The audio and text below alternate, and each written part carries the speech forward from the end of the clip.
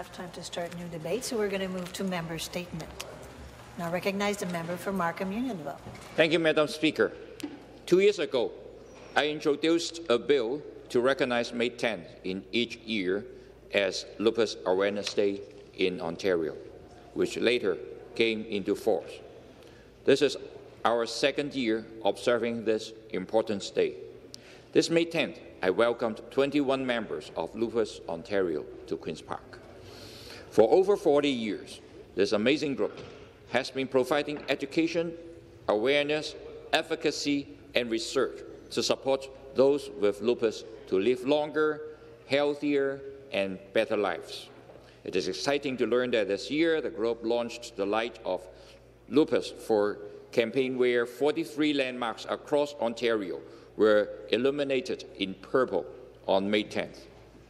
Lupus is a chronic autoimmune disease where the body attacks itself, causing inflammation and pain. It can also damage any organ or tissue. Currently, without a cure, 1 in every 1,000 Canadians is affected by this disease. Lupus affects more than just one person in the disease, but it also impacts their family, friends, and work colleagues. By raising awareness of the disease, we also save lives. I would therefore like to commend Lupus Ontario on the important work they are doing in our province and encourage Ontario. Thank you. Next member's statement, the member for Oshawa. At the Backdoor Mission, Project Mission United brings healthcare and service agencies under one roof to help those who are unhoused and struggling. People who come to the mission need very real help and are at different stages of healing or hurting. The work done there is tremendous and compassionate, and it helps people on their journey to get the help they need or to have support that they've never found before. I invited the Minister for Mental Health and Addictions to Oshawa, and I want to thank him for coming. I appreciate immeasurably that he came for hours to tour the mission, meet with and learn from frontline service providers and the medical team there. He saw the hub model in action. What he didn't see and couldn't have seen was what we don't have. We don't have a system that will help people without financial means get from hurting through recovery to stability. 18 months is the waitlist for a bed for treatment. The Minister of Mental Health and Addiction saw the value in the work done at the acute care clinic that treats folks on site so they don't have to go to emergency rooms. But, Speaker, in our province, the Ministry for Mental Health can't pay for the health needs, and the doctors who serve so many homeless people without ID can't be paid salary so they can continue to provide street wound care and addiction support, and that doesn't make sense. We heard from Victim Services that survivors often have no affordable and supportive living opportunities because it doesn't exist, and they're forced back into danger. CMHA Durham told us they have housing units available, but don't have the subsidy. So we could have housing for more people in need, but agencies can't afford it. At Mission United, they have figured out how to work together to best support people living in poverty and on the streets. I wish this Premier would acknowledge the crisis we're facing and choose to heal and help our communities so people wouldn't have to live on the streets and in pain. Thank you. Next member statement, the member for Renfrew, Nipissing, Pembroke. Thank you, Speaker. Speaker, as everyone knows, June is Seniors Month. It's our annual opportunity to dedicate a month to that group of citizens that has reached the point in life where they can look back with a sense of pride on the many things they have accomplished. But let's be clear, the seniors of today aren't just looking back, they're looking forward. Our seniors, particularly those who still enjoy good health, are more active than any of the previous generations. Seniors are not sitting back with their feet up. They're continuously engaging in and around their communities in ways that not only benefit themselves socially, but also provide benefits to their communities. I know when I do voluntary service awards every year, the majority of those receiving those awards are, in fact, seniors, who, after contributing so much through their working lives, continue to be the driving forces in so many of our institutions, organizations, and service clubs. I dare say that most of the service clubs that exist in our communities could not operate or contribute the way they do without the involvement of our seniors. I encourage everyone to visit one of the senior active living centres in their ridings in the month of June and see what amazing things are taking place there to ensure that our seniors continue to be vital and engaged. In the month of June, as summer approaches, be sure not to just honour our seniors for what they have done for us, but celebrate them and celebrate with them, and be grateful for the gift that they are. Thank you. Next member statement, the member for Nickelback. Merci, Madame la Présidente. The beautiful community of Gogama is located across the street from a new gold mine.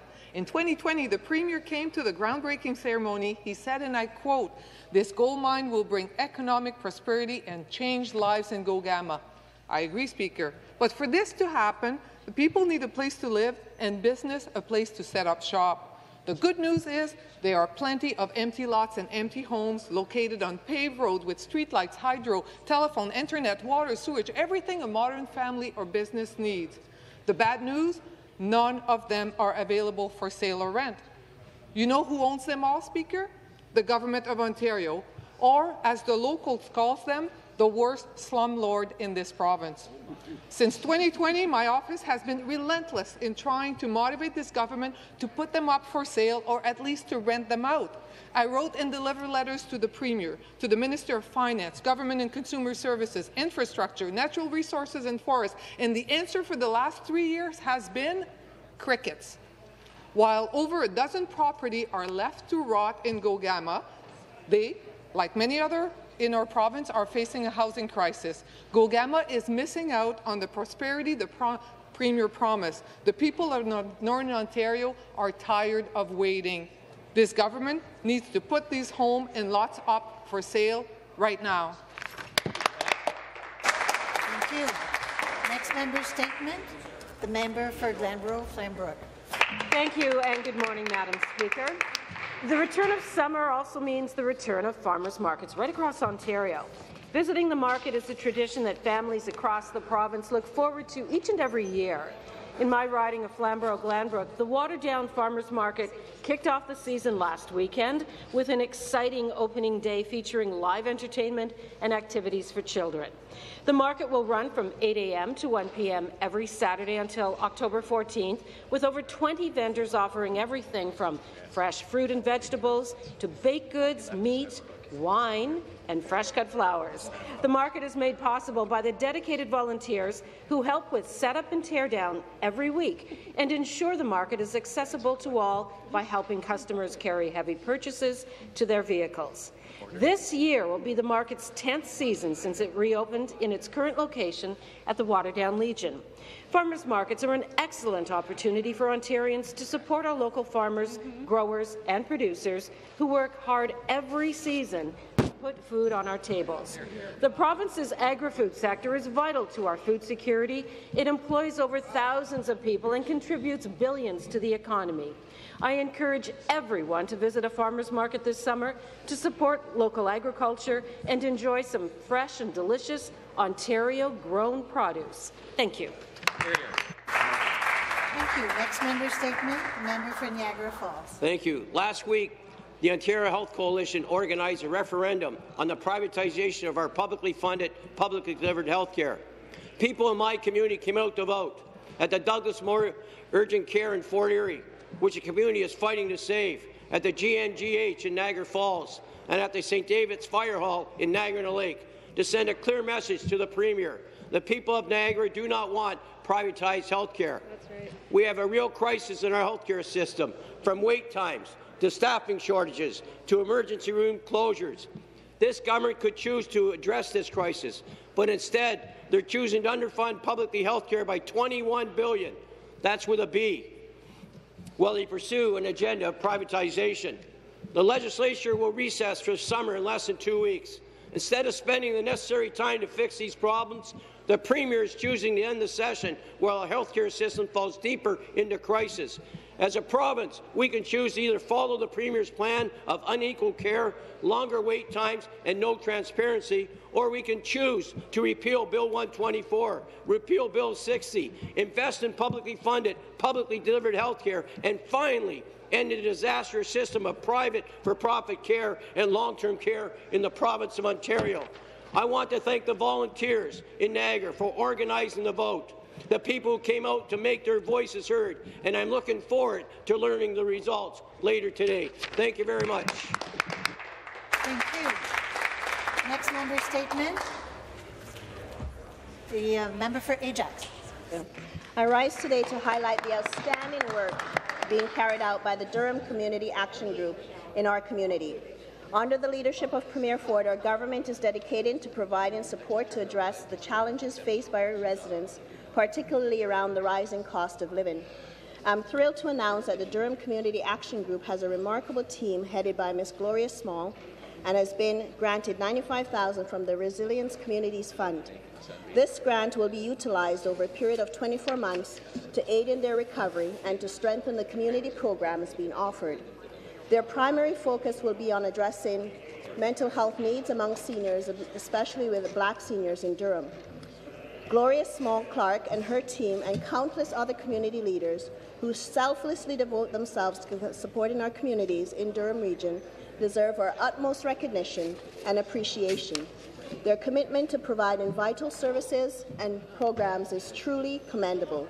As the representative of Ajax, I feel an immense sense of pride knowing that organizations like the Durham Community Action Group are working tirelessly to uplift our community. Together we can build a stronger, more resilient community where no one has to face securities or mental health challenges alone. Thank you. Thank you. Thank you very much. Member statements. The member for Guelph. Thank you, Speaker. I want you to know I've had far too many gut-wrenching meetings with parents on the wait list for the Ontario Autism Program. We know that under this government's watch, the number of children with autism waiting to receive core services have more than doubled to over 60,000 children. These numbers, Speaker, have real-world consequences for children and families. One mother last week sat in my office in tears, worried about losing her home to finance care for her child. She's had to pay out of pocket for services, calling every week trying to figure out where her child is on the wait list. There's no answer, and her daughter's becoming increasingly violent. The situation is so severe that the family finally secured urgent response service funding, but it's a 12-week Band-Aid, and the funding is coming to an end.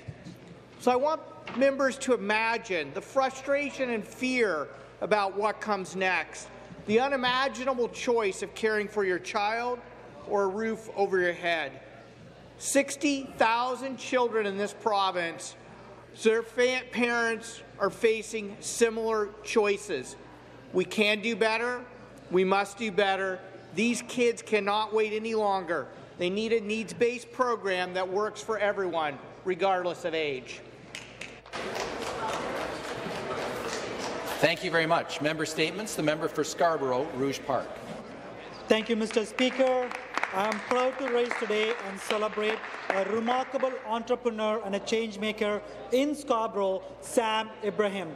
Born and raised in Scarborough, Sam's roots trace back to Egypt, where his parents immigrated to Canada in the 80s. It was in the neighborhoods of Scarborough Sam found his inspiration and drive to reach for the stars. At the age of 26, Sam founded the Arrow Group of companies, which has grown to become one of Canada's largest private corporations. Sam is also the co-founder of Scarborough's very own basketball team, the Scarborough Shooting Stars. Sam's contribution extends far beyond the basketball courts. It is Sam's philanthropic endeavors and his love for Scarborough that truly set him apart.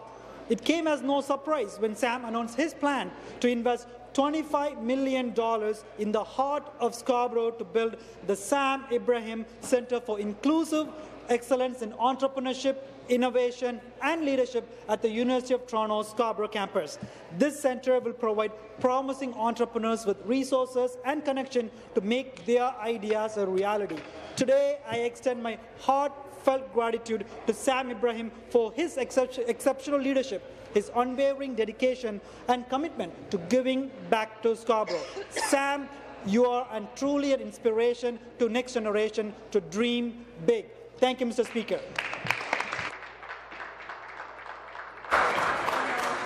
Thank you very much. Member statements. The member for Mississauga Centre. Thank you very much, Speaker. Good morning. As we come to the conclusion of Polish Heritage Month, I'd like to acknowledge the 550th anniversary of the birthday of Polish mathematician and astronomer Nicholas Copernicus, Mikołaj Kopernik. Often thought of as the father of modern astronomy, Copernicus would forever change our understanding of the cosmos, challenging long-held beliefs and ushering in a new era of scientific thought. During his time, the prevailing belief was that the Earth was at the center of the universe. But through his meticulous observations and bold intellect, he unveiled a revolutionary heliocentric model in 1543 that would send shockwaves throughout the scientific world. Supported by astronomical calculations, he proposed that the Sun, not the Earth, is at the center of the solar system and that its planets revolve around it in circular orbits. He inspired future generations of astronomers, scientists, and philosophers. Mr. Speaker, Copernicus is an inspiration to the 600,000 people of Polish heritage here in Ontario. And today we have the honour of having the Canadian-Polish Congress, the Polish-Canadian Business and Professional Association of Windsor, and the Władysław Reymont Foundation here at Queen's Park hosting a reception to commemorate the life and contributions of Nicholas Copernicus right after question period in room 228. I want to thank the organizers for commemorating this amazing day and wonderful month, and invite all members and staff to join us as we conclude Polish Heritage Month in Ontario. Thank you.